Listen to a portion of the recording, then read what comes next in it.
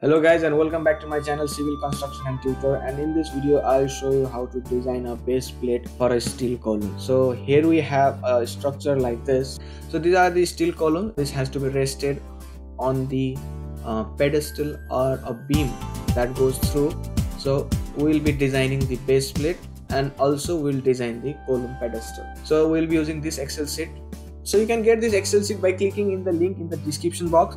And remember, this is a paid resource.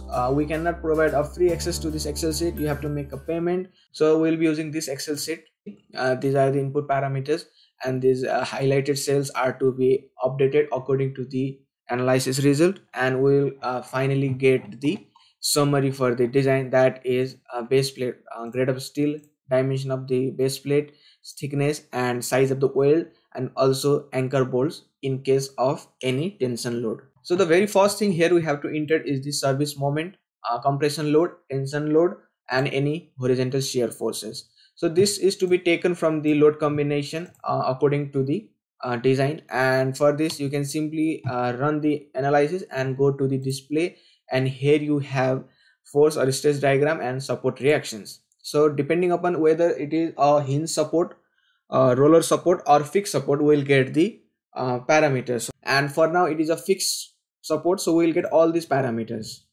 Only fz is critical, that is other values are very less as compared to fx, fy, mx or these things.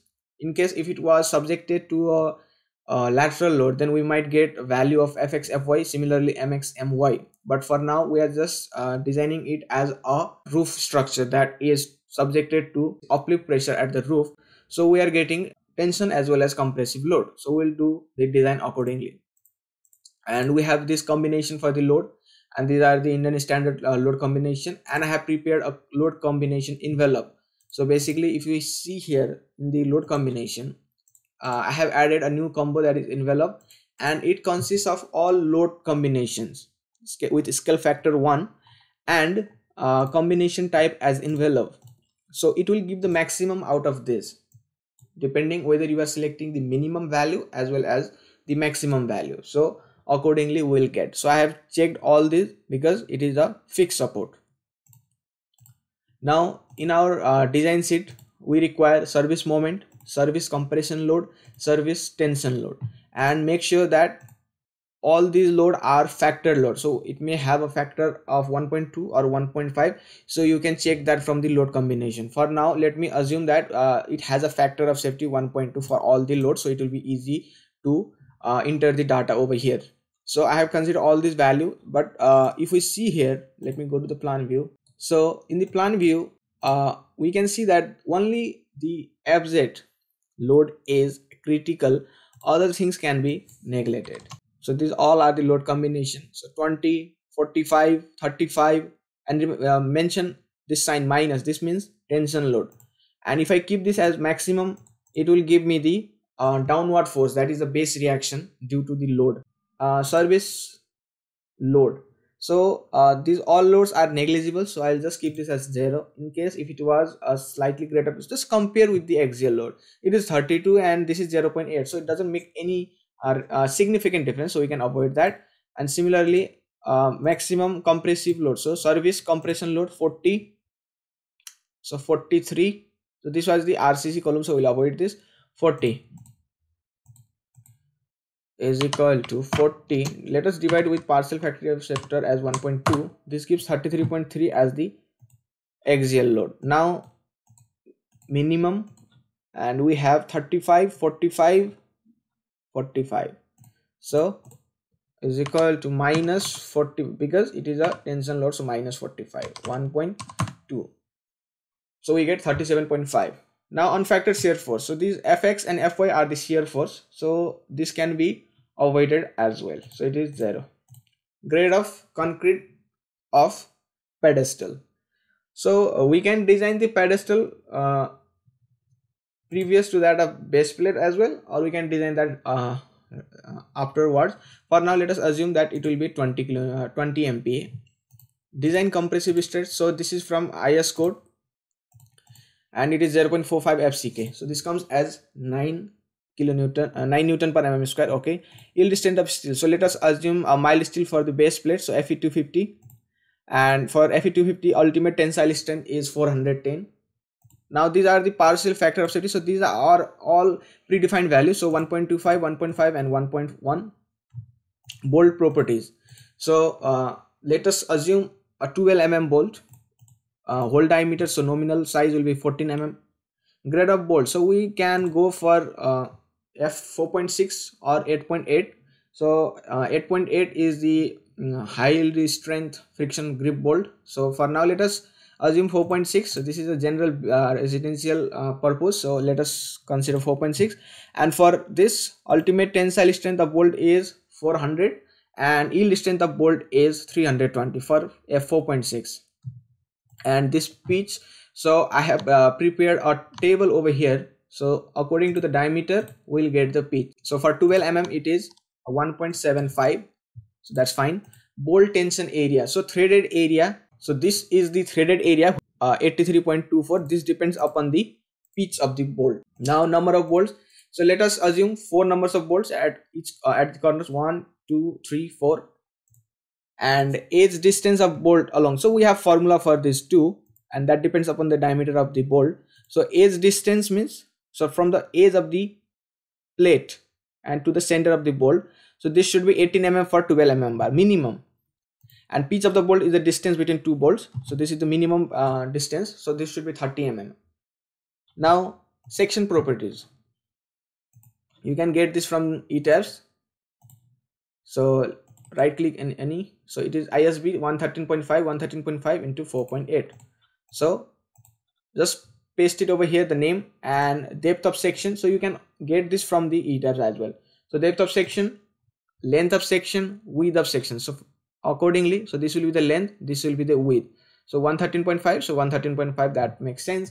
And thickness of the flange, which is 4.8. and this is important because the minimum thickness of the base plate should be equal to that of the thickness of the flange of the column. Now design of base plate.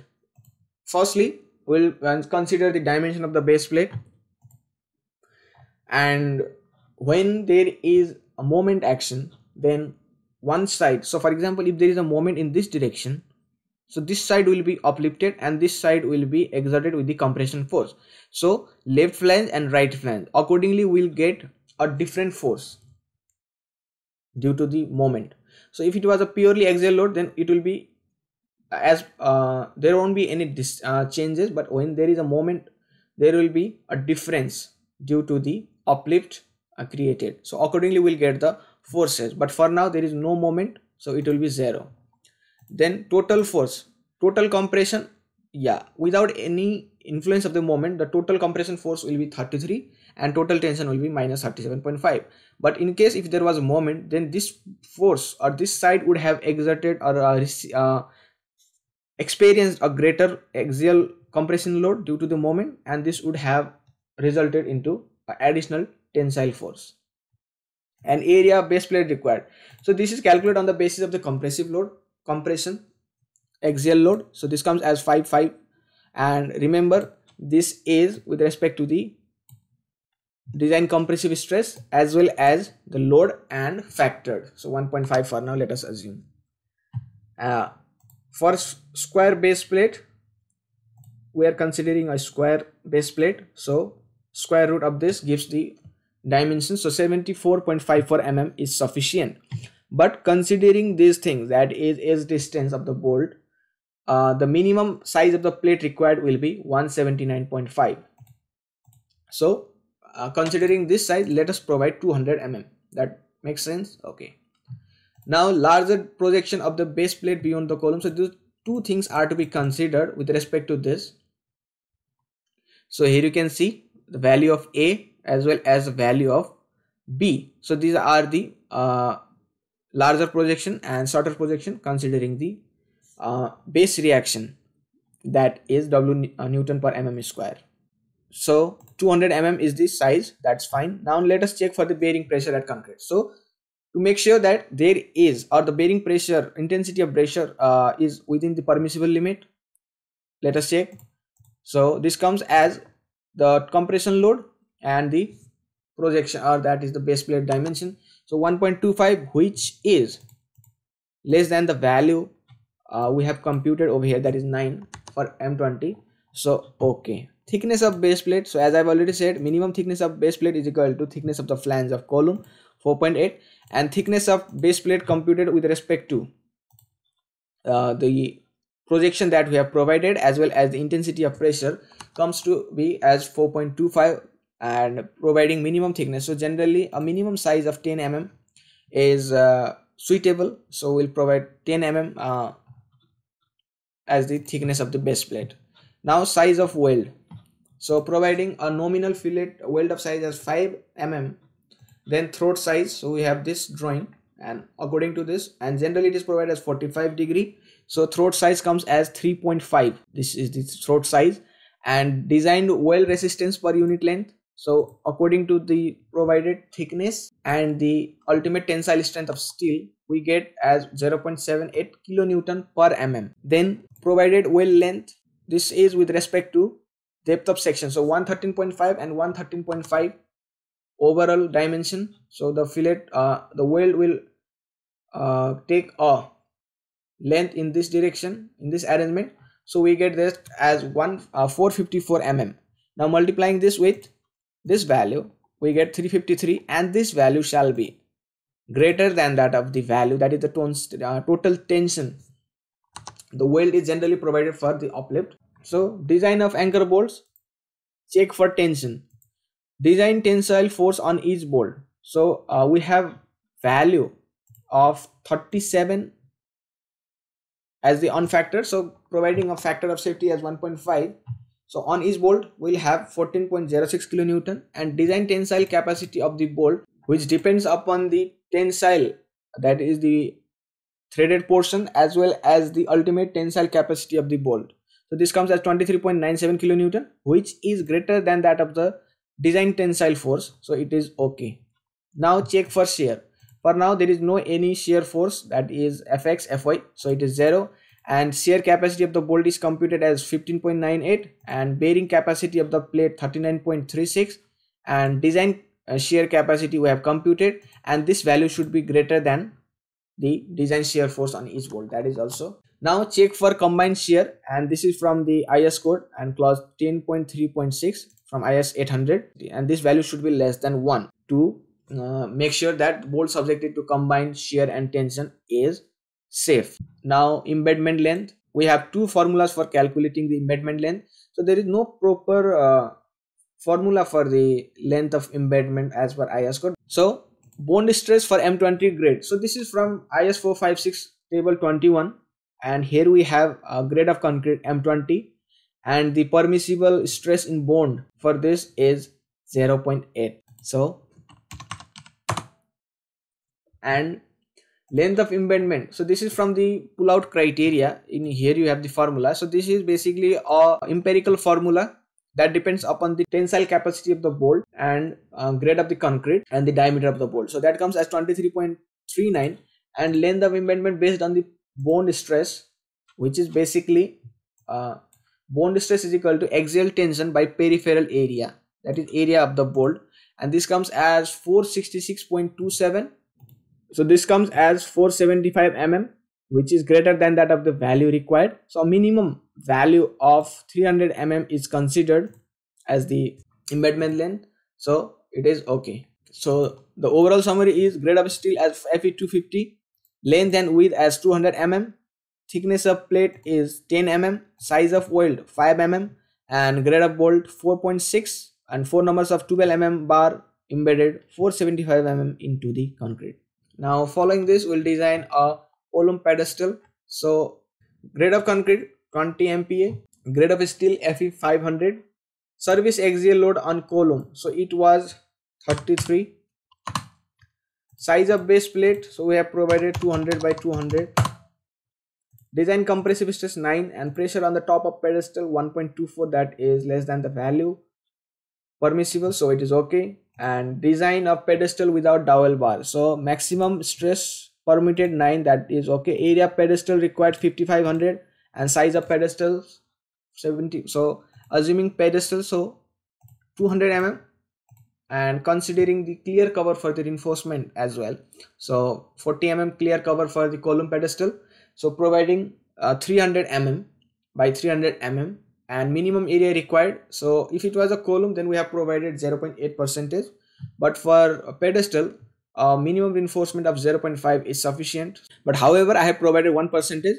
so that comes as 900 mm square, and rebar diameter provided, let us provide 12 mm bar, and 8 numbers of bar gives 905 mm square, so that is okay.